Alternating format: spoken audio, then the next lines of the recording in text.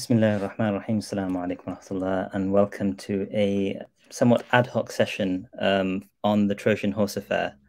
My name is Usaama al-Azami. I'm an academic at the University of Oxford, and I'm really delighted to have with me Dr. Asim Qureshi of Cage, a dear friend, but someone with whom I've been discussing the Trojan Horse Affair for quite a few days. We're two academics. We're not from Birmingham. I think we should perhaps Asim, you can correct me because I understand you're from London. That's correct. And so we're not, I'm hoping that this will be the first in a number of events in which I hope to invite people from Birmingham. There's a chance that I'll be having a chat with Tahir Alam tomorrow, just before Jumu'ah, but I hope to invite a number of other people from the Alam Ruck community in Birmingham, a community that I've not visited, in a big way. I've just eaten on sort of the main thoroughfare there, which I think a lot of Muslims have done as they've gone through Birmingham, probably on a few occasions. I can't recall how many. And so it really is a pleasure to have you here, Asim. And we're here actually to discuss an important book which comes up in the course of the serial sort of podcast series, The Trojan Horse Affair, by Brian Reed and Hamza Sayyid. And this is, if I recall correctly, I actually re-listened to the episode just today. This is episode 5 of the series. And this is about a couple who emerge, Sue and Stephen Packer. So Susan and Stephen Packer were two sort of teachers at Parkview School. Susan eventually resigned, and Susan Packer eventually resigned, and Stephen Packer is now retired. And their story is fascinating, interesting, intriguing, disturbing, all of these things. And hopefully we'll spend the next hour and a half before Maghrib, inshallah, having a discussion of the book, which Asim Qureshi has read thoroughly. I have skim read, but have gone through the entire text. I have characterized this in this particular sort of discussion that we've had. I've given the title, or in the post, I've described it as Islamophobic literature, which is a genre unto itself, I think. But I hadn't thought about fiction in Islamophobic terms in quite the way that I'm used to the Robert Spencers of the world. And I think that, the Trojan Horse Affair podcast has brought or shone a light on an issue which a lot of us have had a great deal of concern about, but have not had the ability or the platform to be able to express those without potentially being vilified and marginalized in our societies, as is the lot for a lot of Muslims in any case. And so that's why I think it's important for us, and Asim will be sort of joining me in future sessions as well over the next days and weeks, I hope, along with other academic colleagues, but also along with people from the community, as I've mentioned, to discuss, in some respects, to narrate what's happened from a Muslim perspective, because the narrative has overwhelmingly been controlled by people who do not, in my view, have the best interests of the Muslim community at heart, but also to think about what to do next. And in a sense, I want to, in a small way, contribute to the sorts of excellent discussions that have been taking place actually on Twitter Spaces over the last couple of days. And inshallah, I'm sure Asim will have excellent insights to offer. But I'd like to just give the floor to you briefly. And I've kind of introduced myself. I'm an academic. I don't know if you want to introduce yourself briefly as well. Inshallah. Assalamu alaikum wa rahmatullah. Yeah, I guess, I sometimes describe myself as an accidental academic. It's not really something that I very much started my career out even thinking that I would ever get involved in. Writing has always been a byproduct of kind of the work representing people whose lives have been turned upside down by this global war on terror. And so, for me, it's really interesting us having this conversation about this novel, because the novels do we use the word bakwas? But I've, there's, it's really not a great piece of literature by any stretch of the imagination. I think anybody who's been reading the excerpts that I've been sharing online can very much see that it's quite poor in terms of its writing. But the reason why I felt it was important to look at this novel is because in the podcast itself, Stephen Packer says that writing this novel was his telling of the story of what happened to them at the school. Right. So he himself is tying the story to what happened, and therefore there is a connection that he himself is willing to admit to between the novel and real life. And I think, for me, it became important to see how he understood what was going on in the school, and placing it next to what we know about what happens in real life.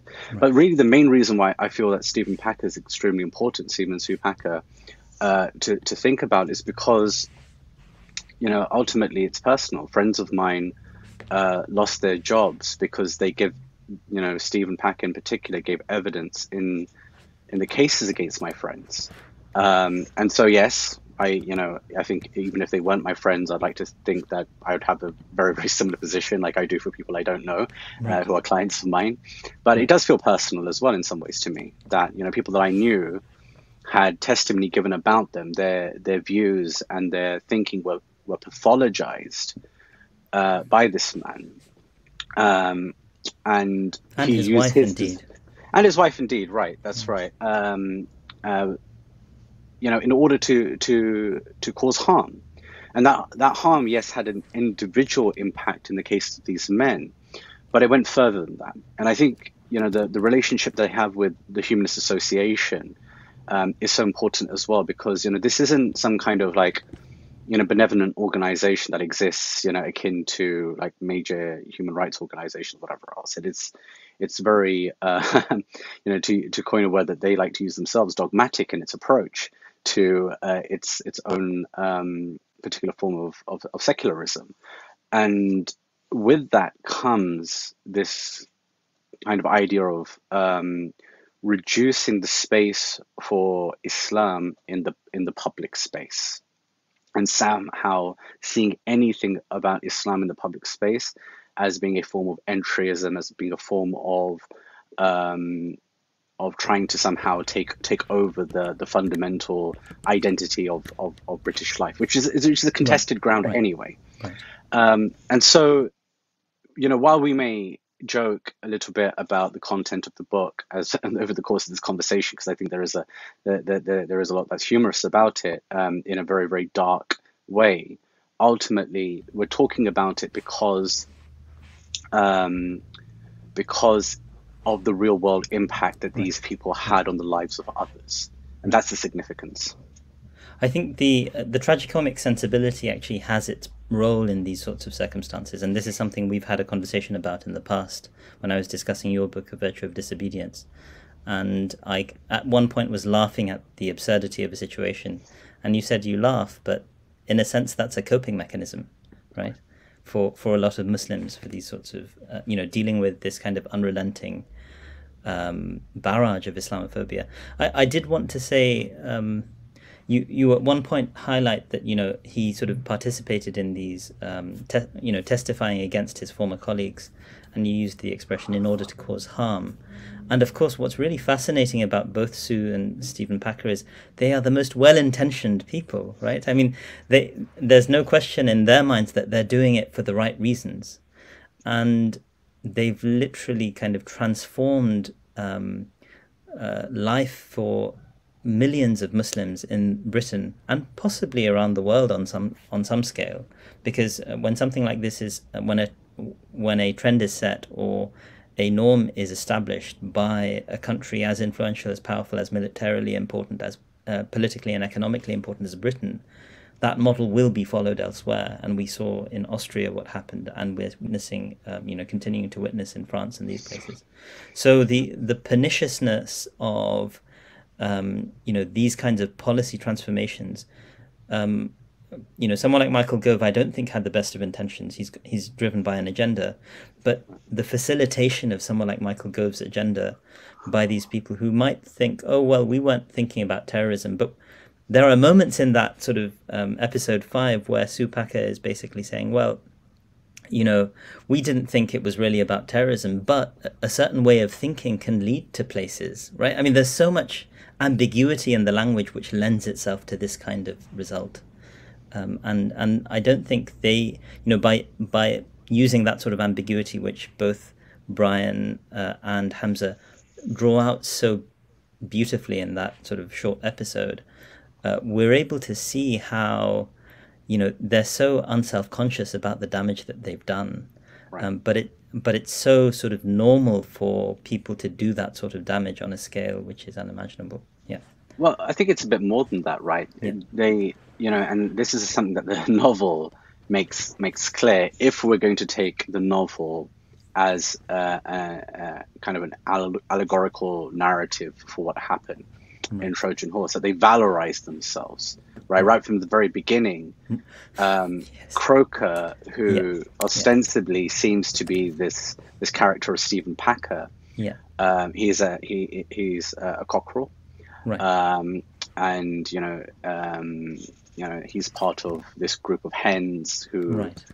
Have a particular belief system on this farm called Daybreak Farm. If we right. just kind of get into how they set things up a little bit. Right. But yeah, absolutely. That the whole thing is set around this hero figure, and it's presented as an Animal Farm type. So right. If right. those of you who are aware, like George Orwell's novel, where he kind of criticizes how kind of socialist totalitarian regimes can emerge, right. Through using a farm as a medium to get that right. across. Right.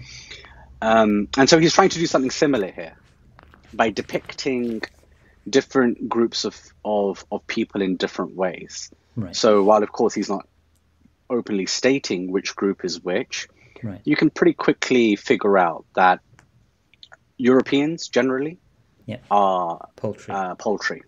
Right. Even those who are not from the farm, who are brought into the farm, are kind of almost described as like these kind of economic migrants, people who are coming right. to work.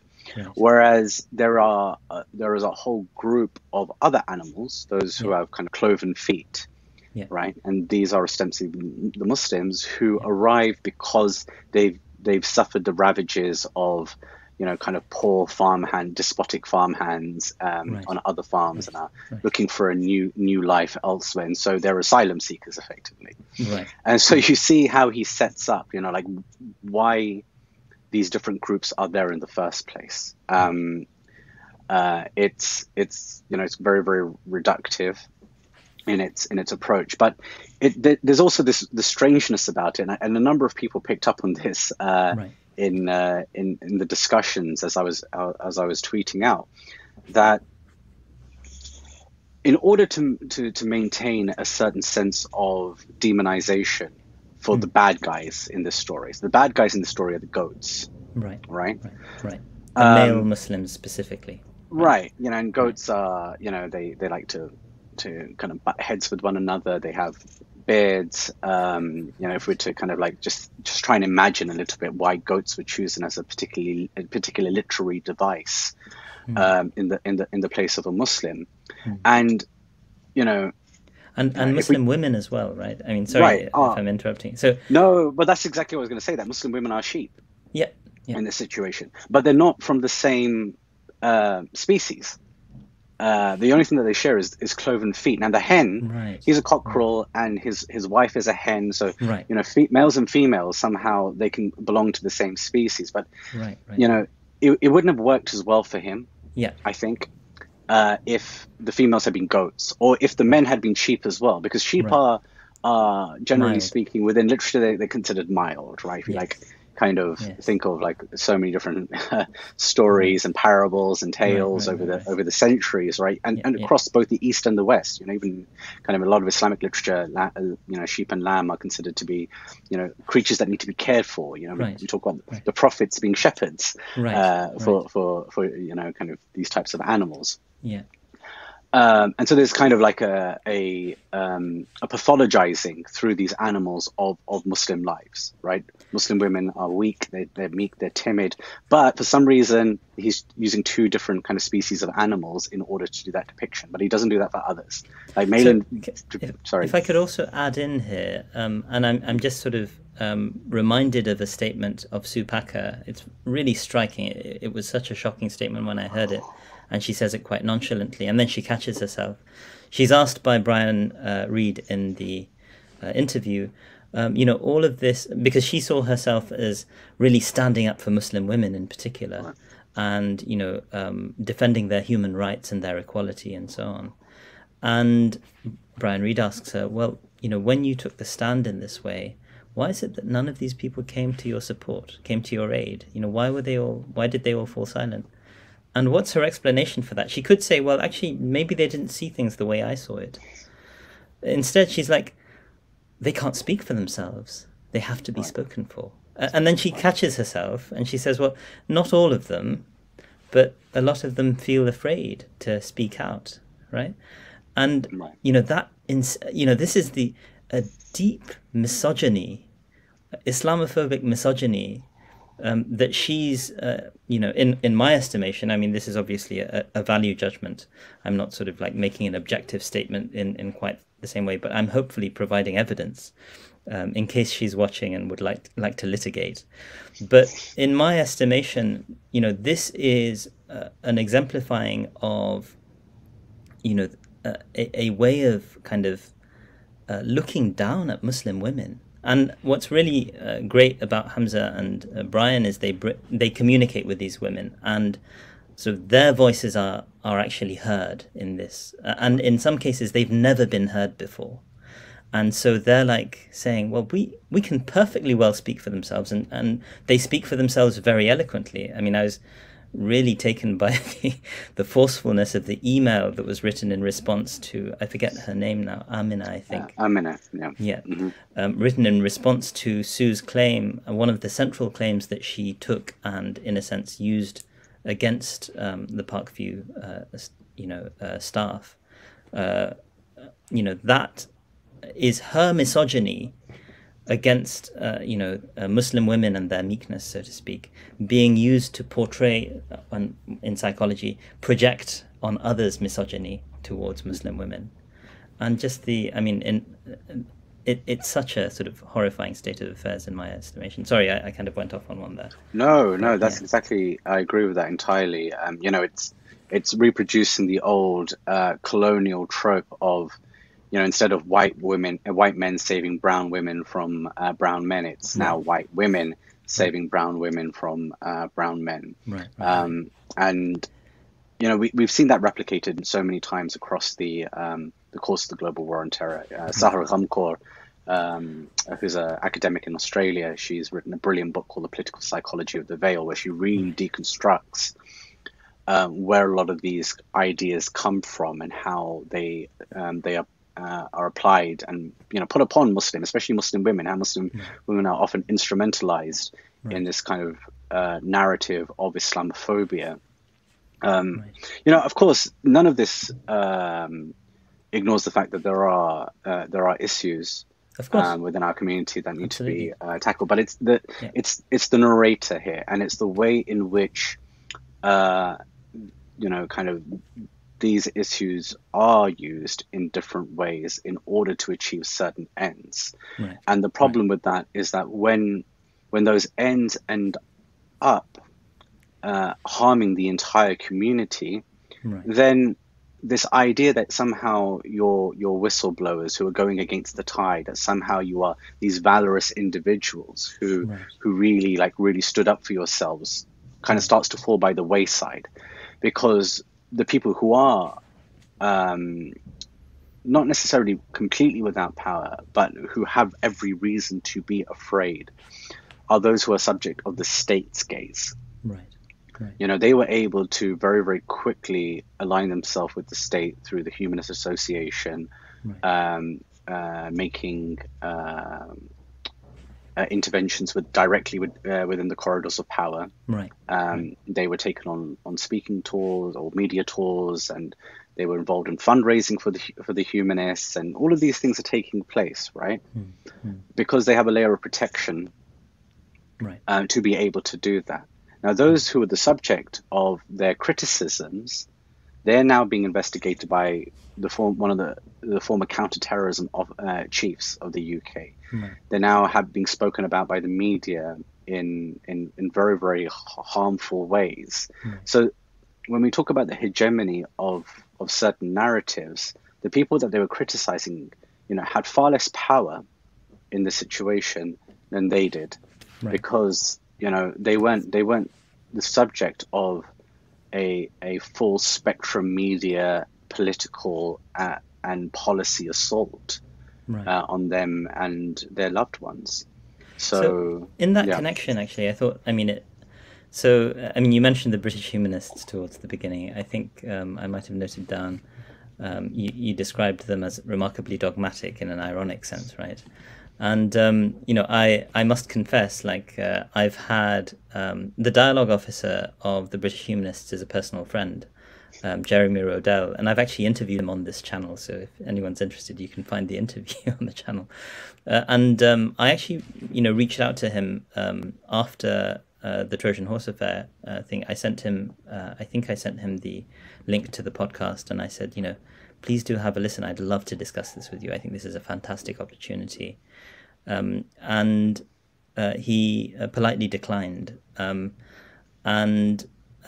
You know, he basically was saying that, oh, I've heard that it's a bit, it's done a number on us. Or, I mean, he didn't use that language exactly. But I, you know, politely sort of put to him again that, you know, this is actually a great opportunity. I think this is a great learning opportunity in some respects, because what you may perceive yourselves as experiencing at this point in time is actually what Muslims experience as a matter of course and have done for decades at this point. The notion that, oh, I'm being misrepresented, you know, this isn't what I meant, this isn't what I said. You know, I mean, it's wonderful in the actual podcast when this instance where the door is slammed in Brian's face and he's like, okay, well, you know, this is a new experience. And Hamza turns around to him and says, welcome to the club, man. This is what we've been facing our entire lives. And, you know, those are great. I mean, you know, Brian's really wonderfully introspective about it. He's saying, you know, I respect the mirror that you're holding up to me. You know, I'm so oblivious to my privilege and so oblivious to the massive harm I can do as a consequence of that in the cases of Susan and Stephen Packer. But you know, this is something which, you know, it's someone's commenting they can't hear me. If other people can't hear me, incidentally, please do sort of let us know. But one person's commented we can't hear me. I just wanted to say, Asim, if you're okay, we'll also maybe take some comments and questions periodically. Yeah, sure, of course. Yeah, I just wanted to, pertinent to what you've just said, and I look forward to bringing Sahar Humka on the channel at some point in the near future, because I've really been fascinated by her book. But you know, also pertinent in this context is Lila Bulughud sort of puts this perfectly in her book. I forget the title now. Do Muslim Women Need Saving? You know, what a pertinent title. Is it about women's empowerment or feeling smugly superior to a supposedly inferior culture? And I think that's the unfortunate reality. A lot of this is actually, it needs tazkiyatun nafs. Right, I mean, that's what it really requires. May Allah protect us. Let me sort of give you the floor again, and I mean, please feel free to comment on what I've just said, but also please feel free to take it in the direction of the book more. You know. Yeah, sure. I mean, I think what's so fascinating is right, really from the very prologue, you see discourses of the wider world being brought in directly, and one of the discourses that is so important for us to reflect on is this idea that Islamophobia is used by Muslims as a weapon in order to detract from any criticism of Islam itself.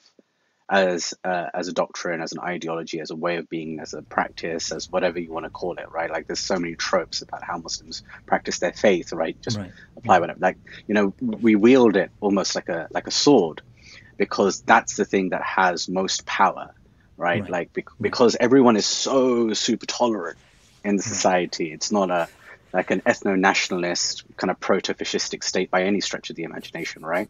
You know, that somehow, because in this uber tolerant society where everybody loves people of color, if you say anything against Muslims, that somehow, right, you will be victimized. You will be somebody who will become a pariah in the public eye.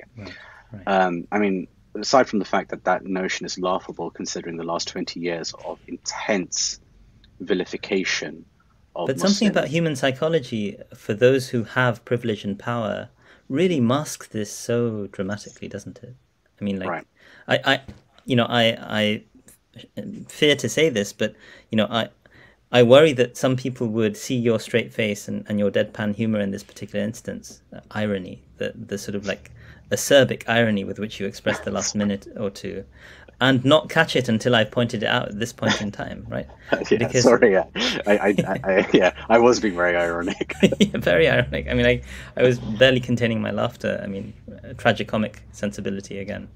Yeah, but I mean, absolutely. I think that this is the on another level, it's also the question of you know, people who've always enjoyed the ability to say things like Paki and the N-word and, you know, not really even give it a second thought.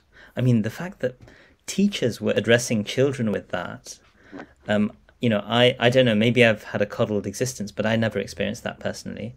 Perhaps part of my secondary schooling was in the Muslim world as well. So, but, you know, that sort of, you know, nonchalance with which people can tread on other people. There's this terrible image that, I mean, really painful image that's given of stepping on a beetle or an insect with no consequence in the Trojan horse affair. That's when that's threatened, these people, you know, may feel that my world is coming down upon me. And I think, yeah, I wonder if you think there's any way of rectifying that, or what you think. I mean, yeah, I understand what you're saying about the, you know, this anxiety that they have, but you know, I think it's on them to question where that anxiety stems from. Like, if you're not capable of seeing, you know, the people around you as anything other than outsiders, then you know, to quote my children, that's a you problem. You know, that's not that's not something that you know, we can help them with. Like, we can't educate them how to see other people as human beings and as equal to them, right? It's work that really is a little bit you know, unnecessary, because, you know, ultimately, like, why should we, for a start?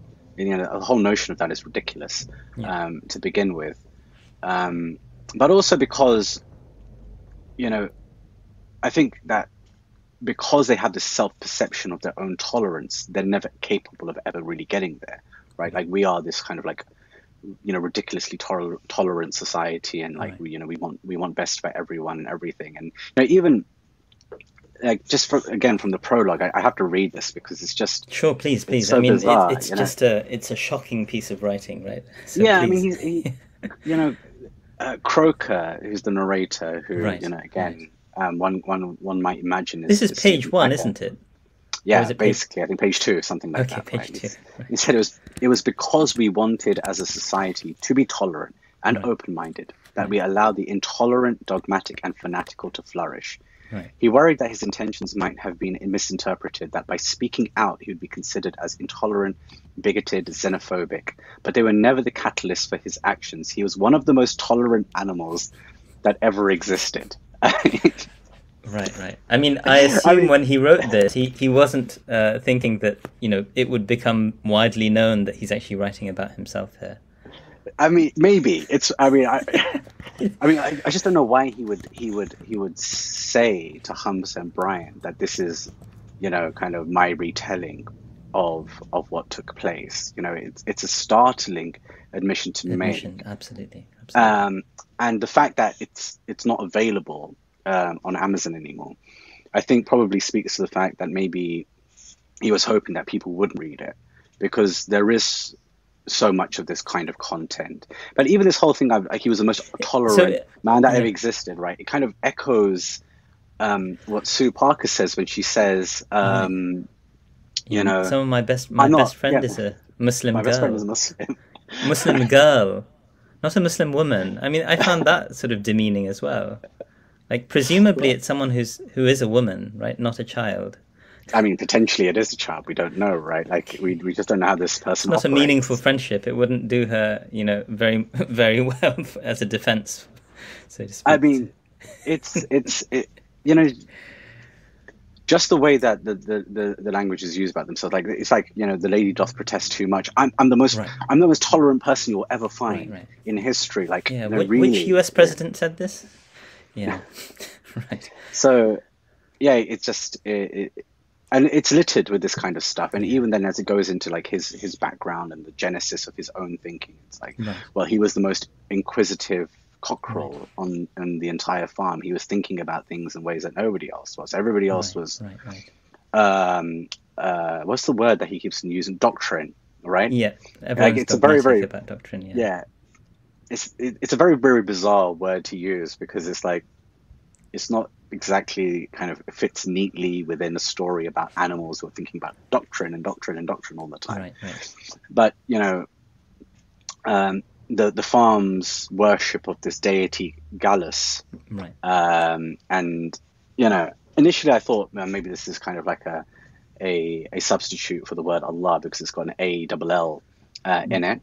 Right. But, you know, it becomes fairly clear quite quickly that Lies Magnus, that Gallus is akin to a Christian god, right, and that religion that worships Gallus is kind of akin to like a Judeo-Christian kind of like way of being, and so that's why the poultry, who are Europeans, follow Gallus and his doctrine. Although, I mean, I might be reading too much into it. When I read Gallus, I was thinking, wait, could this be, this galls us or something like this, right? I mean, I don't know. I mean, so, but yes, and then the Muslims, who are the sheep and the goats, the cloven people, you know, and we'll talk a little bit about that cloven element. I mean, I don't know if this is an opportune moment to think about the term that he coins and rails against for much of the book,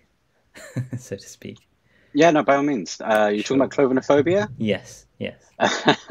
Clovenophobia. Yeah. So the Muslims allegedly constantly, you know, when they're not being able to get their way, the sheep and the goats in particular. So the goats are the ones who are doing this. The sheep are very sort of mild-mannered and don't really do very much talking, as one would expect. The goats are constantly start to complain about clovenophobia and constantly sort of use that as a battering ram, pardon the pun. And he rails against this as well. So, I mean, it's really... I'm going to reread those sections just to get an idea of his notion of what, you know, complete denial of this notion of Islamophobia, saying that, you know, this is just something which is made up to prevent us from having reasonable conversation, which is exactly what you hear on the right, right? It's actually, I would say on the right, but it's pretty mainstream in British society, at least. It's not very, it's pretty much central, and sometimes it's on the left as well, in my estimation. So yeah, I wonder what you made of that, the term clovenophobia. And I promise the sort of commenters, we will have a look at some of your questions, inshallah. Yeah, I mean, it seems a straight substitute for Islamophobia, and the way that it's used by Stephen Packer is to highlight this kind of defense mechanism that that this community of cloven-footed or kind of animals have, which is to whenever they're criticized, that's clovenophobia. You can't say that, you can't do that, you can't stop us. We're this, you're this tolerant society is supposed to be about equality and therefore if you intrude on us, then that's clovenophobia. Right. And what's so interesting about that is Sue Packer and Stephen Packer, what they're trying to say is that we were trying to stop harm from taking place. Right. Right. Now, generally, in safeguarding terms, harm is something that can usually be measured. The number of lesions on the body, you know, kind of signs of sexual assault, when the character of somebody fundamentally changes, they become withdrawn or whatever. Also, they are having panic attacks or various things. There are ways of empirically measuring harm within a safeguarding world, and I mean even safeguarding itself, it can be becoming problematic as a construct. But let's just go with that for now. Okay. So, how are they assessing harm? And what Stephen Packer through Croker and through Scarlett, who's we could say is potentially a substitute for Sue, maybe. No, it's very explicitly so, I think. I mean, yeah. You know, and they sort of like write, the epilogue or the afterword together, actually, Susan. So, I mean, that's why I think it makes a lot of sense for them to be seen as the couple, even though they're not married in this. Yeah. Right. Yeah. And so they, what are the issues that they're taking with?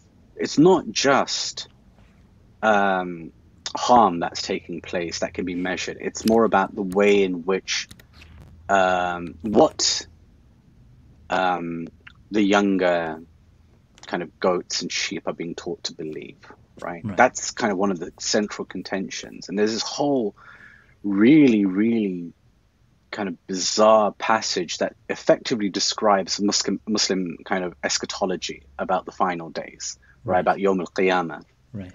And it's almost verbatim, right? About like the concepts of paradise and hellfire, and but the way that it's presented is like, well, if you believe in this stuff, then you're basically batshit crazy, and you are causing harm to the people. Sorry for my language there. Like you're basically causing harm to those who are learning this stuff. Now, either they're going to have to accept that 1.8 billion Muslims around the world, for the vast majority, believe in this stuff, and therefore we all require some kind of intervention, which maybe they do believe, right? Right. Or, they're wrong about this, and that's the thing, right? It's what they're highlighting as being problematic is largely based on the belief itself, right? On the fundamental ideas that they have, and they eventually go into talking about, well, nobody should be teaching their children this kind of stuff without teaching them, all these other ideas and doctrines and whatever, and being critical, almost like. Muslims have to, even in their own personal lives, even in the sanctity of their own homes, they have to do this like liberal exercise of teaching stuff that they don't believe in themselves, right? As rational kind of, moral human beings to their children, because, somehow in order to be good people, we have to teach our kids to think like atheists, right? And that's the central conundrum or the central problem with Packer's work. I mean, it wants to extol atheism as an ultimate virtue. Okay, and so you can't get around the accusation of clovenophobia because his disdain is not for harm. His disdain is for the religion itself and its and its central tenets of its belief system. Right. I mean, this is the thing. In the view of people like Stephen and Susan Packer, at least is portrayed in this sort of a text, which he himself says this is kind of his telling of the story. And so I think this is, in many respects, an unvarnished version of his viewpoints. I mean, as one of the commenters kind of somewhat amusingly put it, saying basically you can say all the quiet parts out loud as long as you're a rooster of some kind. I mean, he's basically saying all the quiet parts out loud. the thing is, for people like the Packers, it really seems to be the case that for them, harm is equated with belief in these sorts of things. And to be honest, that's the viewpoint of new atheism for the last 25 years, right? I mean, since so the Sam Harrises, the Richard Dawkins of the world. I mean, Richard Dawkins, of course, was the head of the humanists, or I think the honorary head of the humanists for a period, and he's quoted in the his Islamophobic statements. I think rather glaringly Islamophobic statements were quoted in the episode 5. Now, I mean, I just sort of wonder with people like this who are so sort of committed to their dogmatic viewpoints. It's very difficult. It's ironically very difficult to reason with them, right? Because what they're doing is they're basically imposing these very dogmatic perspectives, dogmatic views about what it is to be decent, right, how people should train their children or educate their children, what how people's autonomy ought to be restricted in order for them to conform to a tolerant society. To be honest, this is the turn that quote-unquote liberalism has taken in the wake of the war on terror, in the form of muscular liberalism, and people saying we cannot any longer tolerate intolerance, for example. And that sort of language also, of course, has its echoes in classical liberalism as well, in the writings of people like John Stuart Mill, who, famously in what I consider otherwise a brilliant essay, because he was a great stylist as well, on liberty says, well, civilizations in their nonage, meaning, in their infancy, and he was referring to India here, where his father was a colonial administrator, they need mature civilizations to take care of them, right? What a beautiful justification for colonialism. Of course, colonialism was a liberal project as well. People, I think, often forget those elements that are embedded in that tradition. And so, in a sense, this is, to a certain extent, just more of the same. We're still living in that colonial condition. And, Gove is someone who saw this opportunity. He's kind of made these sorts of statements for a long time. He's working with Cameron at the time of, the Trojan horse affair. And Cameron was saying we need to teach British values. We need to have a more muscular form of liberalism, the Munich conference famously. So I think this is all part and parcel of a massive problem which can only be combated by great effort and initiatives like projects like the Trojan Horse Affair podcast. Right, absolutely. Yeah. I mean, it does a great service for sure, in many respects. And what part of the problem with the way that Stephen Packer presents this character of Croker and his belief system and whatever, right, is that Croker is so moral that he sees the problem amongst his own people, right? So he can see the ethno-nationalism of the other poultry who are like, oh, well, we don't want these outsiders. We don't want to change our way of life. And he's just like, well, I'm not like that at all. Right. I would never, ever, ever be so immoral as to not want to allow people to come here and seek sanctuary. Mm-hmm. Of course they should be allowed, because that's the right moral thing to do. Right. They just should limit how they think about the world once they do, which is where kind of like this is now getting into the territory of like the Iron Hersey Alis now, right? Who say, well, hey, no problem with Muslims whatsoever. Like you can, there can be as many Muslims as you like. Right. Just need to reform Islam though itself, right? Like, I mean, the religion, it's not fit for purpose for living amongst, kind of civilized people. Yeah. And so, Muslims, without the Islam that they're carrying, it's perfect. We've got no problem with that. This is the same discourse as Gove, of course, and the British establishment on the right, which, of course, has been in power for over 10 years, which is that we don't have a problem with Islam. It's Islamism that's the problem. So they invent a word which actually congruous with how Islam has been practiced through most of history, right? The obligation to pray. Suddenly, like, if you see, if you think that your belief in Sharia, that scary word, or your belief in Islam requires certain behaviors of you and limits your freedoms, then you are an Islamist, right? Or this term Salafist that they use, which, just struck me as quite amusing, because like all the usual, markers of Salafis that Muslims might think of, like having long beards, or, having trousers above the ankles, or women wearing niqab, like, I don't think of that when I see Tahir Alam, for example. I don't know. I haven't spent enough time in a place like Parkview, but yeah. And I actually made kind of commented to some people recently that from my previous knowledge of that crowd, that school, the people who were involved with the school, I mean, they were never at the conservative end of like Muslim public life, right? I'm not saying that they're not practicing. Of course, they're all practicing, mashallah, and the people that I admire and whatever else. But like, if I was going to like place them somewhere, in my own head, I wouldn't place them at like, kind of the let's take over all the institutions of the state and turn this into and fly the Shahada flag over Buckingham Palace type, right?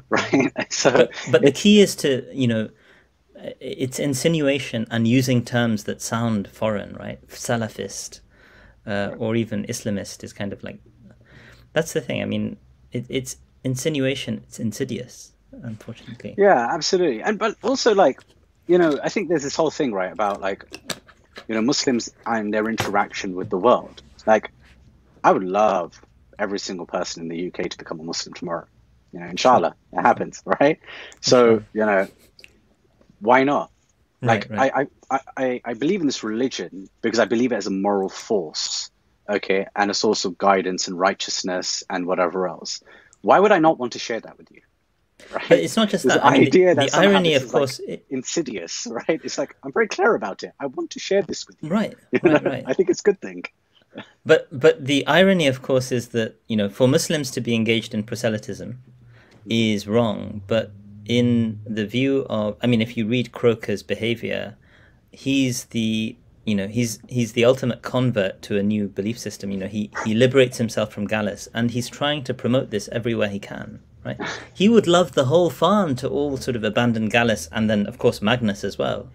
To become atheists as soon as they can. And indeed, this is the nature of any kind of globalizing or universalist ideology. So liberalism wants the whole world to become liberals. They have some difficulties there because they also still want to continue to exploit the global south, and it's difficult to sort of ask them to become liberals but continue to exploit them. The global south might get ideas about freedom as a consequence of that.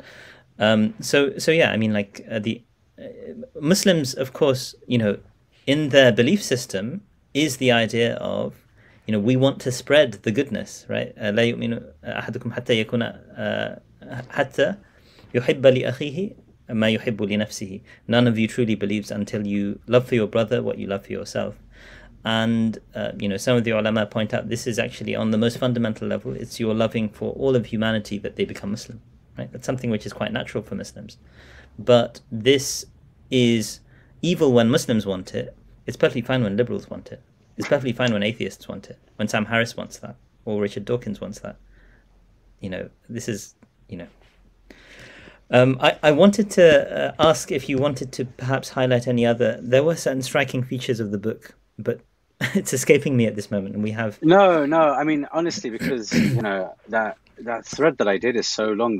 There was so much going on, right. But I think what was interesting is how they are unaware in their presentation of what they're asking for. So Scarlett's having all these conversations now, or trying to have Scarlett being the hen, who represents right, Susan, who we could say is a stand-in for Susan Packer.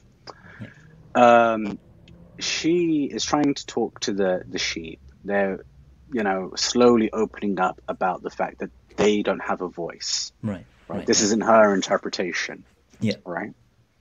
Now, what Scarlett ends up saying is that the goats need watching. Let me see if I can find it. Yeah, it was clear to Scarlett that matters could get quite difficult. The situation needs to be handled carefully, but more importantly, the goats needed to be watched. I mean, you know, Which page is this? If you can just quickly tell me. I'm sorry, I can't. Of the PDF, if you yeah, have I just I'll have to find it. That's fine. That's fine. Okay, no, I'm working off my own thread. Your notes. No, that's fine. Yeah, no sorry. So, you know, it was such a moment because it's like, right. So, you know, what we need is a surveillance structure for these goats. Make sure that like there is this full kind of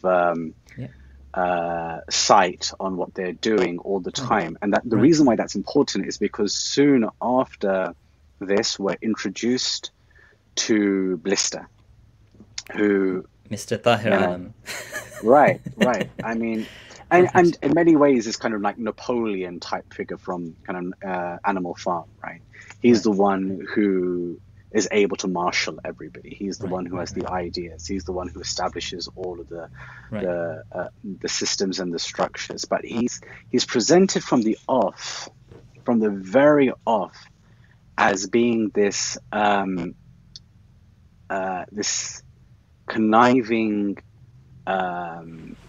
individual who has these kind of machinations to take over everything, the world, right? I mean, like it says Machiavellian character. Right, you know, he felt increasingly that the goats needed to be organized and consequently they needed a representative or leader. He studied each of the other goats carefully, assessing their strengths and weaknesses. He saw that many were too young and experienced and that in reality there was only one natural leader among them, himself, Blister. He considered his own strengths, he could speak well, he had earned the respect of all the goats and some of the other animals on the farm. More importantly, he felt that he was guided well by Magnus, dedicated to his doctrine, right? So he... They're saying all the quiet parts out loud, man. I mean, it's just on another level. You know, he's saying that ultimately Blister, Tahir Alam, is a true believer, right? And he wants to like ram this belief down the throats of everybody. But he's also ridiculously ambitious, right? I mean, he wants to... He's self-aggrandizing as well, in their view. Right.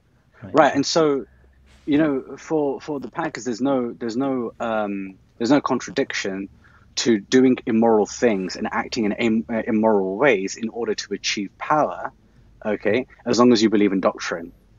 That's central to what's being said here. That actually Blister can do what he wants. The ends justify the means. And can hurt people and can make people disappear off the farm and do X, Y, and Z as long as they get to their end goal, which is like full takeover, full control. And why this is, I was reflecting on this, and it was so interesting for me that when I read revisionist histories of like Nuruddin Zengi or Salahuddin Ayyubi or any of these famous Muslim figures from the past, what these revisionists are so desperate to do is to remove Islamic kind of morals and motivations from them. So they do the exact opposite in the past. So where somebody is lauded as a hero and presented as being a moral figure, they say, well, no, actually, this person was completely Machiavellian, right? They're like religion didn't play any role in how they because they just wanted power. They just wanted to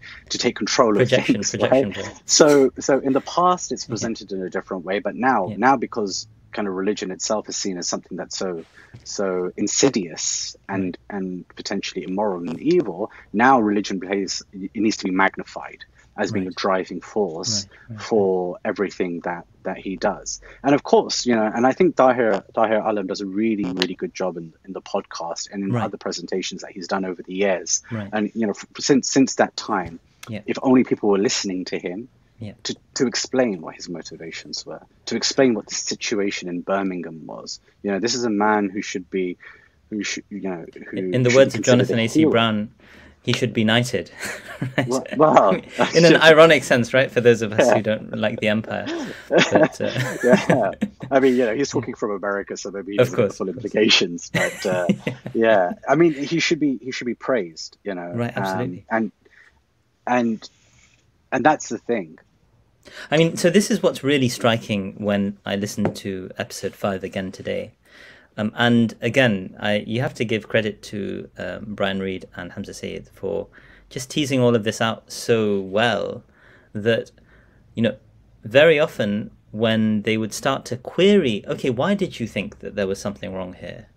The Packers would get stuck. They're saying, well, you can't really, there's not something tangible or objective that, well, they didn't use the term objective if I recall correctly. You can't sort of like, oppression isn't tangible, it's a feeling that you have.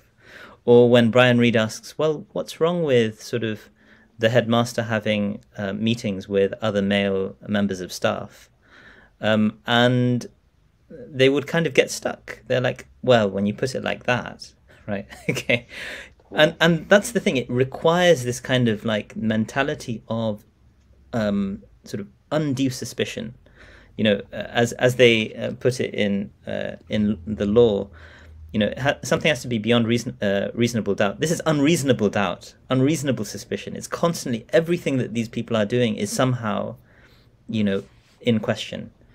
And so, you know, it's a kind of mentality which really, of course, allows for, you know, given the circumstances, given the fact that the British humanists are, of course, jumping at the opportunity to critique, you know, Muslim schooling because they're against religion in schools. The fact that Gove is, you know, perfectly placed and looking for the opportunity to, you know, get back into the limelight by saying, as the Minister for Education, you know, this is what I'm doing. This is why I'm so important to the country and its security right now. You know, it's as far as I'm concerned, it's sort of naked ambition, right? For people like this. I did want to just ask. So you've kind of described certain aspects of the narrative. There was a section towards, I want to say, the last quarter of the book, which I found quite striking in the fact that it doesn't, because it's an Animal Farm book, and I think it's written as a form of fiction that would potentially be read by, you know, children as well. It doesn't have age restrictions. I mean, in the sense that there's a not so veiled treatment of the question of you know, rape and wives being able to, you know, husbands being able to force their wives to have sex. This is an allegation that is made in the Trojan Horse Affair by the Packers, that this was stated by a teacher. Apparently that teacher has had very significant problems afterwards. Apparently he had committed sexual crimes. And so certainly, you know, this is in no way any kind of defense of that teacher's behavior. But, you know, this is something which is a really cause célèbre for Scarlett in the novel. Did you read it in that way? But it's kind of veiled as you can force, you know, goats can force sheep to do whatever they like. Right, exactly. That's exactly how I read that. And, you know... So all of these episodes which are hinted at here right. are really sort of being played out throughout. I mean, this is a good kind of history, documentation of the history through the eyes of the Packers. And I look forward to sitting down with certain people from the community to try and identify who the various players are. Right, exactly. You know, and that's the thing about that narrative in particular, that they take incidents and pathologize them with wider meaning. Right. So now something that might have been an isolated incident takes meaning for the entire community. And, you know, we've seen this with the entire grooming gangs narrative. Right. It is ascribed to not only our genetics, but our belief system as well. Right. And in fact, sometimes you can't separate the two. That's why when, you know, many people talk about how Islam and Muslims are racialized, right? It's precisely in these ways, because a pathology sticks. It is about finding the danger in the superficial markers of who you are. Predominantly that exerts itself through things like the hijab or a beard or whatever it might be. But it has other ways of doing that too. And so if your starting point is that one thing that I heard about from other people, something that was, you know, corrected by the school as far as we understand, you know, that now carries meaning for everyone, that we have to be suspicious of everyone rather than just like taking it for what it is. And it's a perpetuation of that afterwards. that becomes particularly problematic. It's like initially she's just like, oh, it was dealt with, right? Right. But it's not dealt with because you continue to talk about it. You continue to use it adjacent to the community as as some kind of indication that somehow, well, even if it was dealt with, can we really be sure that it was dealt with? But even the language that she uses Yeah. is that apparently it was dealt with. I mean, she's basically saying, look, I haven't seen corroboration of this, right? So when it comes to, I mean, there's this wonderful point where Brian Reed is basically saying, so why didn't you quote this incendiary stuff that you mentioned in this early letter? Like, apparently someone claimed that you should throw gay people off cliffs and burn them or something like this, and you're saying, why didn't you quote any of this stuff in your testimonies when you were actually on the stand? And she said, well, I only wanted to use things that I'd heard directly. And then he's like, oh, so this is hearsay, right? And she's immediately on the defensive, but she's kind of giving credence to hearsay when it's accusing Muslims of the most heinous things, but when it comes to excusing them and saying, oh well, they actually had an assembly where they clarified that no, that's not actually what Islam says on these matters, then it's like, yeah, apparently they had an assembly. Like, that was the entire sort of like tone of what I got. So there's this default position of, you people are suspicious.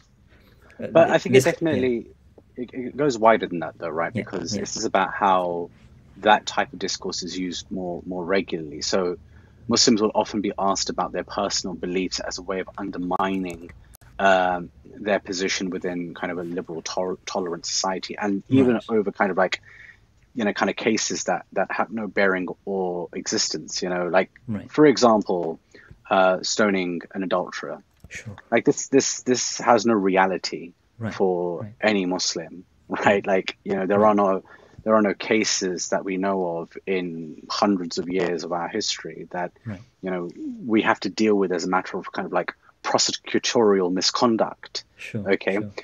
But kind of being asked about faith and about what scripture says as a way of undermining somebody, as a way of kind of like presenting somebody as dangerous, regardless of how you might understand that thing as being something that is a kind of a moral failing or a flaw in your moral judgment. Exactly. Yeah. And even like how kind of notions of the state's own forgiveness playing into that, how none of this matters because they understand the religion in such a narrow register that all they can do is take a single thing and then pathologize it to take a wider meaning, a much wider meaning, as a sign of dangerousness. And so that's why when they do things like this, it's not without significance. It fits within a much larger discourse of Islam doesn't belong within any society, let alone Europe. That Islam itself, as a system of belief, is dangerous. But of course, if that was true, then the levels of violence that we see from Muslims, especially within the West, would be at a much higher rate than they actually are. So, I mean, I actually, when people talk or insinuate those sorts of ideas, I actually am heartened by it on some level, and I'll explain exactly why. Because these people are genuinely afraid of the potency of Islam and its appeal to just vast numbers of people, and that makes me quite proud, to be honest. They're so sort of afraid of it that they'll conjure up these kind of terrifying, dreadful images to, in a sense, dissuade themselves from ever considering it. But if they let that slide for a moment, they might actually be able to witness the extraordinary gifts that something like Islam can offer even them. So I mean, that's one of the things that you mentioned, or possibly someone else mentioned early on, was like maybe having reading too charitably the British humanists or something like this. But I really, and I commented to you on this on on social media as well, that in the last episode, I really liked the doctor, Ahmed DeCosta, the dentist, because he had just such a pure, heart, mashallah, hafizahullah. And even though he obviously was really suffering himself, like he was living a martyr's life in a sense by living by himself, trying to seek justice for a third person, right? I mean, not even for himself. But it took him a while to recognize actually who's actually perpetrated this, who's likely to have written this letter. And I think, there's something very beautiful about the equanimity with which Muslims confront injustice. Even, I mean, if you'll forgive me saying so, I see this in someone like yourself as well. You're very soft-spoken, but you're someone who deals with things which I would fear ever sort of like having to confront, whether it's, particularly with Cage and the sorts of things that you do for Cage. May Allah grant you tawfiq in that. I mean, so yeah, I mean, that's a kind of maybe a positive reading of a rather dark subject matter. Yeah, I mean, I think that I always admire your optimism. Barakallahu feekum, jazakumullah khair.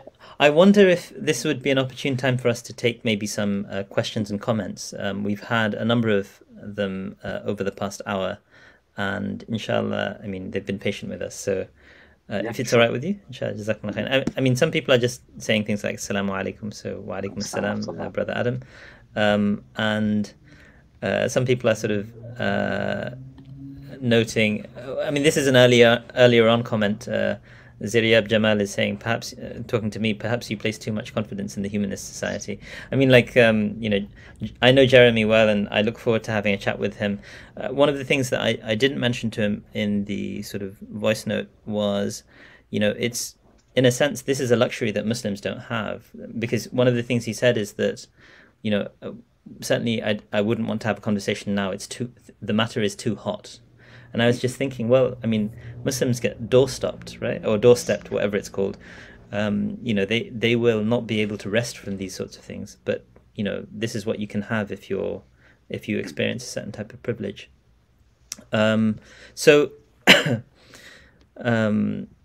There's a question from someone called Yusuf Ali, and I think this may be directed towards you. Salam, can you discuss the issue of the native informant in the context of colonial/post-colonial studies, and if there is an analog in this case?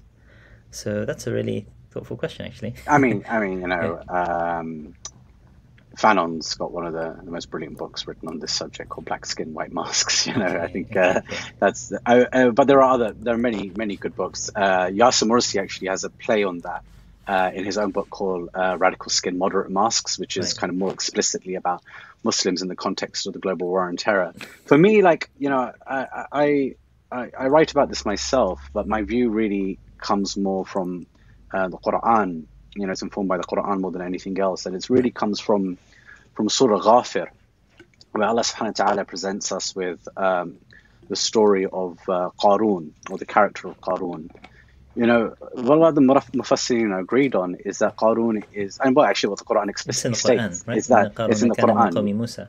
Exactly. He's from the people of Musa, right? I think it's Ibn Abbas who says that he is the paternal cousin of Musa alayhi salam. So he's from the oppressed minority, right? And we know that, from Surah Qasas, from the start of Surah Qasas, that, the Bani Israel, they were a minority in the society. Right. Allah subhanahu talks about how Fir'aun split society into parts, and then he oppressed Bani Israel as like this small minority within the society.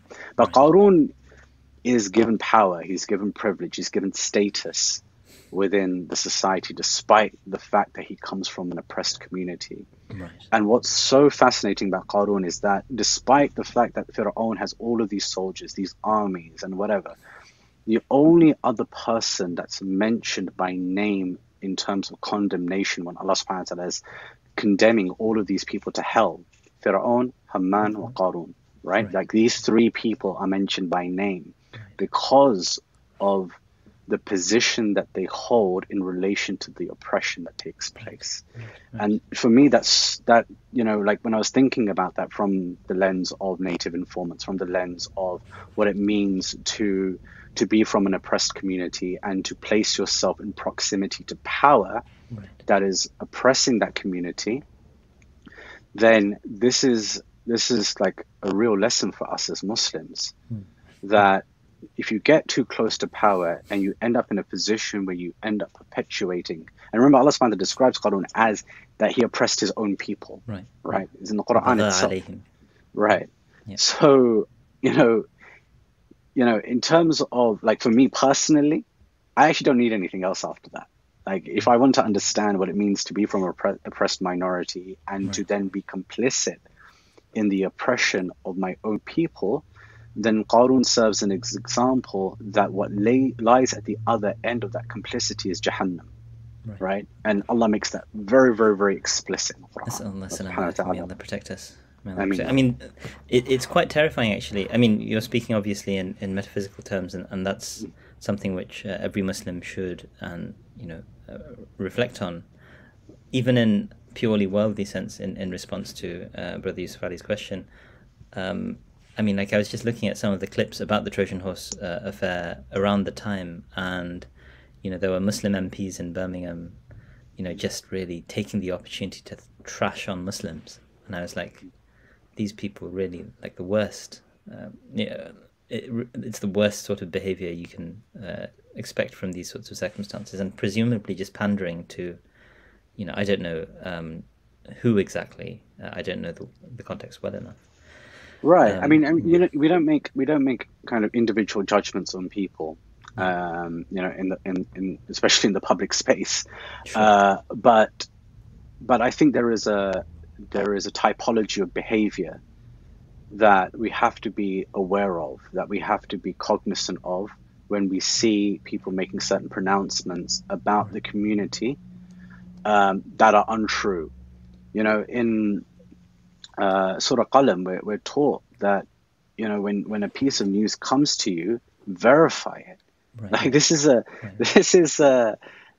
such an important part of our deen, right? And yet, when the media report on Muslims all the time, it's unfortunately the instinct for so many people, especially those who are close to power, is to just perpetuate that straight away.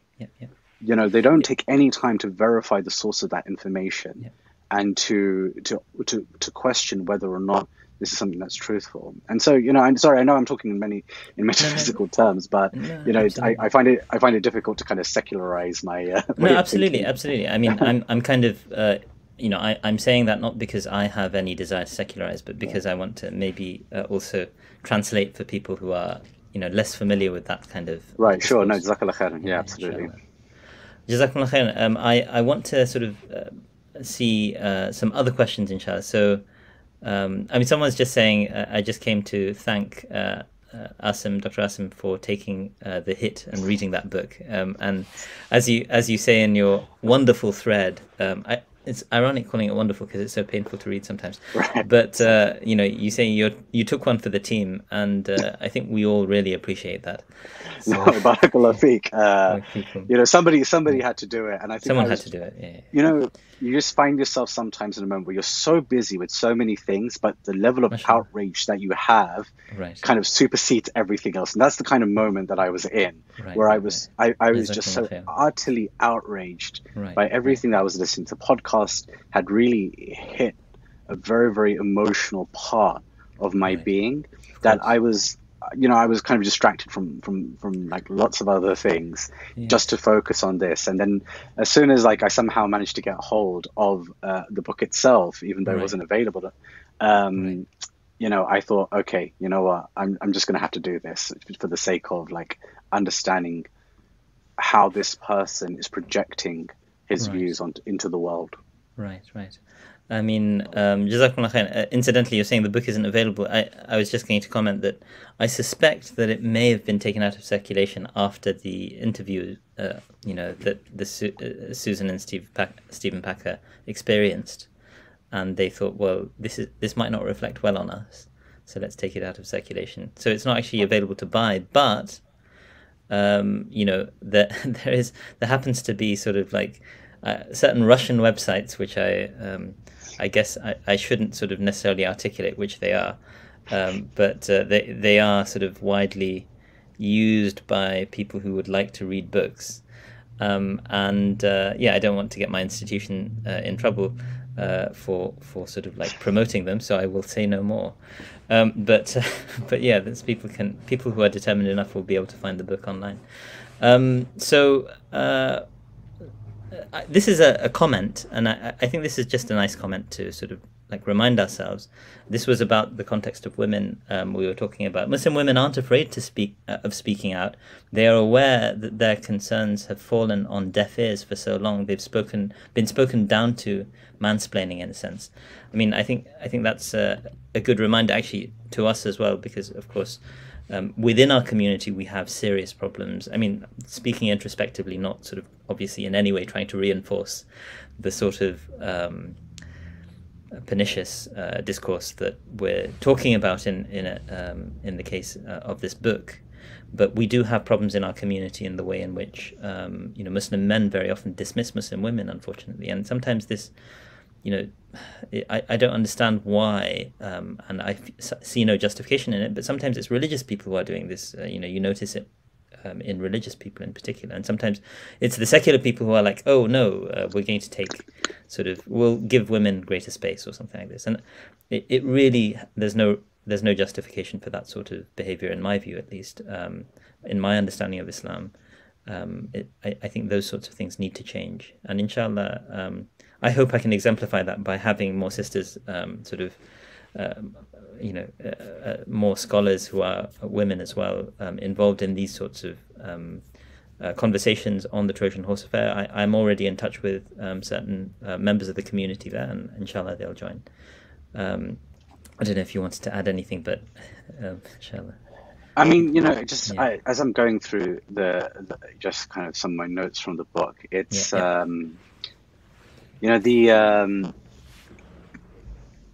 it's this kind of replication of the entryist argument that is so fascinating, and also the idea that somehow the wider society, the institutions of state, the forces that regulate public life don't see Muslims for what they really are, okay, or right. In this case, cloven-footed creatures, right?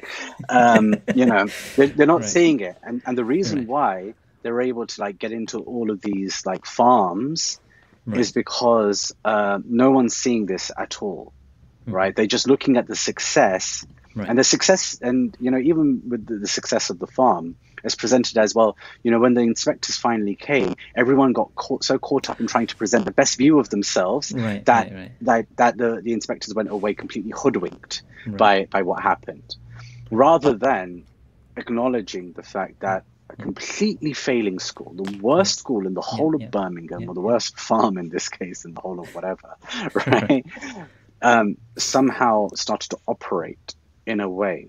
And that wasn't by chance. It wasn't by, and I think we have to acknowledge that, I believe, at least anyway, there is a great deal of hasad, or jealousy right. involved here. Right. That this group of Muslims were capable of doing something that these kind of like age-old kind of white institutions were not able to do. And that's and going back to a lot of the interviews at al-Azami, it comes from one simple idea that Muslim students from Birmingham are just as capable as anyone else. Right. When this revolutionary idea. This revolutionary idea that you are not destined in some kind of class-based system to perform certain functions in life by virtue of the amount of melanin in your skin. Right. Once you get over that idea, it's possible. It's possible that if you nurture these students, they might actually achieve something, right? But of course, when the inspectors come in, it's all about they're just hoodwinked completely by what's going on. And I thought that was quite interesting, especially when you then see his use of the word goathood, which I thought was the most... Right. Of course, the brotherhood. That's what it is, right? And that's also a callback to the Parkview Brotherhood, right? This WhatsApp group, which was cited in the Clark report.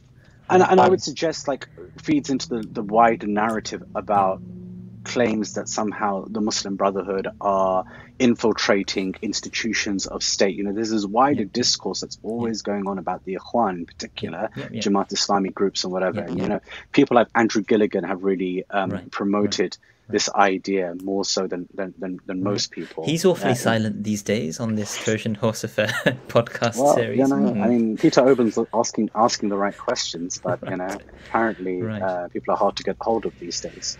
But yeah, that's it. That somehow these groups are conniving their way into all of these institutions and are effectively going to bring down the collapse of Western civilization from within. And the state is so benevolent and so tolerant that it doesn't see what's happening. Right. Like we our bank accounts aren't routinely closed down. Like we're not kind of stopped at airports all the time. That we're not pulled out of our classrooms. And the whole panoply of things that Muslims face on a daily basis. None of that's going on in this world that's been constructed, right? The only thing that's happening in this world that's been constructed is that Muslims are abusing the system in order to gain power and control. I mean, this reminded, when you said our bank's accounts aren't being closed down, reminded me of a tweet I saw yesterday, which I retweeted, where basically someone had, at Starling Bank, someone wrote to a customer. I'm just going to read it out because it illustrates something quite strikingly, in a sense. My response to the tweet, I'll read in a moment, but it says, "Hi Joe," a customer is being addressed. "Hi Joe, you have recently marked payments, Taliban training, jihad fee, ISIS training.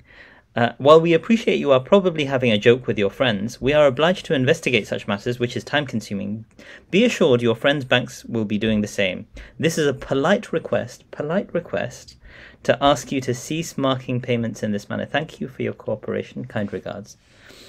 I mean, no one's having their door smashed down, right? I mean, like, that's what I'd expect if I did something like that. Like, this is a terrifying idea. But I basically commented saying, white privilege is when what you joke about would have the potential to deprive a person of color of their most basic right, their citizenship. I mean, that's actually legal now, right? I mean, this could happen. It could be reported to the state, and the Home Office could deprive me of my citizenship without informing me under current laws. But, that's the sort of absurdity within which we live. I'm conscious of your time and we've just entered Maghrib, so I don't want to delay people as well. But I did mark another 5 or 6 comments and questions, and perhaps we can do maybe a quick fire-ish round. So maybe take another 10 minutes or so. Yeah. So Afnan Dridi says, more particularly, I think this is more of a comment. More particularly, arguments underpinned by the notion of linear progress, which religion can't keep up with. I can't actually recall exactly what that's connected to, but I think when we were talking about religion more generally. Sorry, let me go to the... This is a nice compliment for you. Spirit says, just reading the thread from Dr. Asim on Twitter on Packer's work. I'm glad I didn't have to read it. Okay. So glad you didn't have to read it either. And, okay, so... this is another comment, I think. I've always argued against faith-based schools preferring my kids to mix with different cultures and religions. But if these people are teaching our kids, I'm sorry to say I'm wrong. So, I mean, this is a reflection on the part of the gentleman or lady, the brother or the sister, that, the thing, and this is a comment that is made sometimes, even by, I think, very committed religious people, that look, it's not actually practical to send all Muslim children to faith schools in the first place, right? To Muslim faith schools. So, in this case, the person is saying that I would prefer to send them to a school where they're able to mix with other people. This is of course, a choice that parents can make, but they're actually being self-reflexive and saying, well, but if they're being taught by people like Stephen Packer and Sue Packer, this is really bad for my children as well. And I think, we do need to be reflective. We don't have the luxury in this country to create faith schools across the board. But if we have more people like Tahir Alam, we're really blessed as a community. But of course, this is where I think the colonial condition is most strikingly still present, in that as soon as Muslims are doing well by drawing on their own values and their own norms, and this is perfectly legitimate within the legal structures of our state, of our country. Tahir Alam was invited to number 10 Downing Street for his achievements, right? But as soon as we do start making those sorts of achievements, there will be a section of, Islamophobes who will say something's wrong here. It's better that they're living according to our values and failing than living according to their values and succeeding. Right? I mean, literally, that's what they're saying. This is what Sue and Stephen Packer want, and the Michael Goves of the world want as well. Nas'Allah salam al-afiyah. Next thing is actually just a comment. Someone saying to me, "Assalamu alaikum, Priyo Azmi sir," from Bangladesh. Priyo means beloved, so very very kind comment. And thereafter, the same gentleman. Or lady who commented earlier is saying plenty of white teachers have been jailed for paedophilia. So this is a comment that we were making about the person who basically had engaged in paedophilia by marrying a 15-year-old. I mean, I don't know I think that would legally count as paedophilia or statutory rape, but maybe you're better informed on this. Certainly statutory rape in the case of a minor. But somehow it's not seen as emblematic of white culture or Christian cultures. And this is an important point. When the Jimmy Savile stuff was going around, Joseph, I forget his full name, in The Guardian, he's a commentator, a black commentator, basically wrote an article saying we really need to sort out the problem of sex crimes or paedophilia in the white community. And he wrote this kind of tongue-in-cheek piece. And it's striking to read. I mean, because this is the sort of piece that is routinely written about Muslim communities, but no one will ever do that about the white community, who will inevitably in this country make up, the largest proportion, the largest number of people committing those sorts of crimes. So this is again another comment. I think. Assalamu alaikum, wa alaikum salam. Listen to the Trojan Horse affair, and I was truly dumbfounded, and that's saying something, because I live in India. Subhanallah. Can't help but think what a similar investigation in India would yield. India is one of those areas which unfortunately I'm not very informed about, but it's really terrifying to just read what's going on periodically now. I don't know if you have any...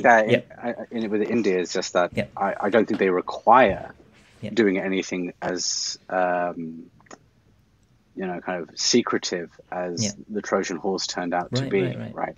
Because they can do it so brazenly, with knowing full well that there aren't the same consequences for. Well, actually, so far there have been no consequences for this either.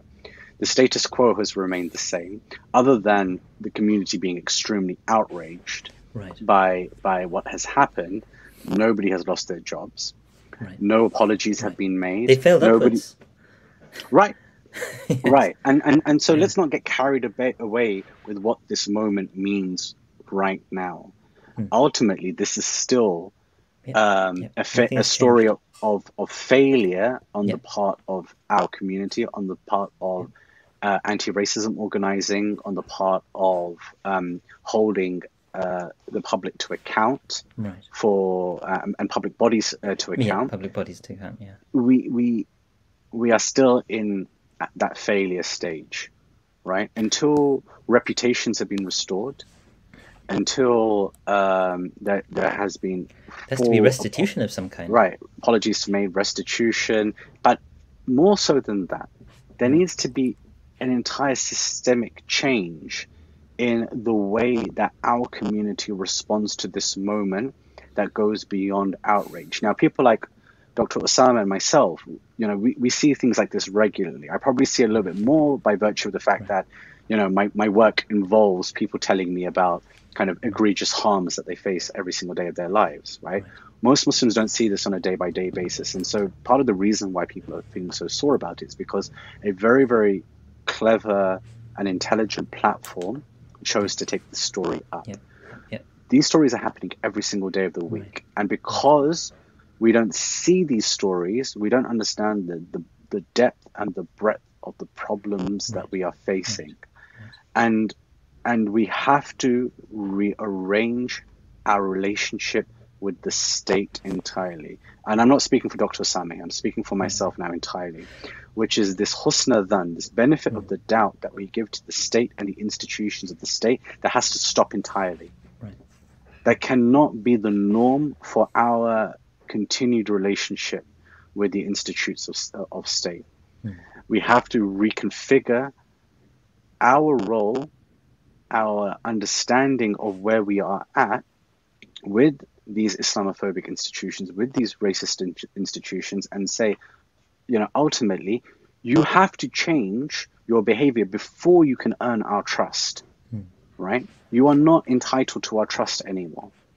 And this is the thing that they really prey on, this idea that they are benevolent and that they are not producers of the Islamophobia we face. They produce the Islamophobia. The Islamophobia comes from the very top, when our prime minister is capable of saying things like, women in niqab look like letterboxes, or whatever else. That's only recent, right? I mean, if you go read his novels, oh my God, like they're just horror stories with Islamophobia, right?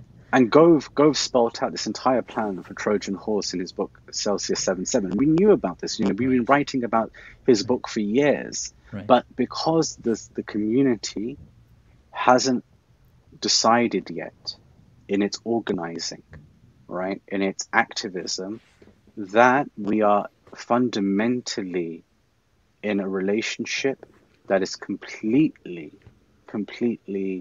kind of abnormal. We haven't taken the steps that are needed in order to then counteract that, And so, I would say that, we live in a two-tier system, entirely. Entirely.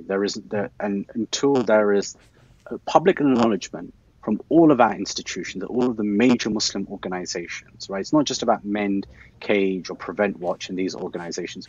We are small organizations that have very, very specific focuses. This has to come from our masajid. It has to come from our major Muslim organizations, which is that we need to restructure the function of the relationships that we have with the state. Until that happens, we're not going to make any kind of progress. I mean, if I may briefly reflect on what you've just said, and as you say, like you're reflecting on your own perspective on these sorts of things, and I share a lot of what you've just said. As we've discussed in the past, I also sometimes think about, the long game. What does that look like, in the sense that, why has nothing's changed. This is crucially important to highlight, as you said. Nothing's changed. Someone's put out a serial podcast series. It's probably going to win awards. It's really, impressive, wonderfully produced, gripping narrative. It's going to make these journalists very famous. This doesn't mean anything's going to change on the ground. It doesn't at all, right? Until and unless there is a systematic effort to change things on the ground. And this is where, one of the questions that I wanted to ask ourselves as a community is, what's this managed to do that we haven't been able to do with our clamoring for the last 20 years about the war on terror, that has basically subjected us to, I mean, we, in a sense, the way the British community has been dealt with is a thin end of the wedge. You've witnessed and you've read sort of documentation, of course, in your researches around the world at the implications of the war on terror. And people like Darrell Lee, who I've interviewed on this channel, you can sort of watch that. It's a really telling, he's got a very telling book about all of this. And we only really know the tip of the iceberg of the sorts of trauma that has been visited on Muslims around the world. But I actually think that one of the things that we can learn from this is that we need to diversify our talents as well. Like the fact that one of our brothers left medicine and decided to become a journalist. Let me just give a personal funny anecdote, perhaps. I'm another brother who left medicine to become a scholar in Islamic studies, right? Okay, I mean, I left a month before my course was due to start, so I did shadowing as an A-level student and stuff, and I did A-level subjects to become a doctor. But I left medicine to I think that we as a community have prioritized these sorts of subjects, which are kind of very typical of immigrant communities. They want to go into the sciences. They don't think strategically about what will benefit a thoroughly deprived community in more than just purely monetary value. We need people who are journalists. We need people who are storytellers. We need screenwriters. We need people who are going to convert something like this into, a series on Radio 4 or a series on, Netflix, for want of a better outlet. And, in addition to that, we need the people who are going to be the, combating Celsius 77 and all of this tripe and dross Islamophobic literature that is constantly being fed out. And as Hamza Sayed puts it in his... Hello? Sorry. Are you there? Yeah, I'm here. Oh, sorry. My screen suddenly went. Thank goodness. Alhamdulillah. So, we need Hamza Sayed says at one point that all of this, and he's complaining to the humanist guy who basically one of the orchestrators of this situation, and he's saying this stuff doesn't happen overnight. This is a drip, slow build up to an entire Islamophobic social imaginary, to use a bit of an academic term. Like, our entire society sees the world through these Islamophobic sort of eyeglasses. We're all seen as potential threats. You and I, as Muslims, are under the guise of, under the gaze of Prevent, right? I mean, I sometimes joke to my students and say, yeah, technically, in Prevent terms, you could also report me, and that's probably more likely in my class than the reverse, right? So I mean, I think we really need to rethink as a community, what do we need to prioritize? Where do we need to invest our talents? Do we need more do our most talented people need to become doctors and engineers and, dentists over and over again? I've been saying to myself, I need to go on the road and sort of have these community sort of meetups where I'm trying to encourage people, go and study the humanities, go and study sort of things which will help you understand society and then think about how you can change it. But rant over, inshallah.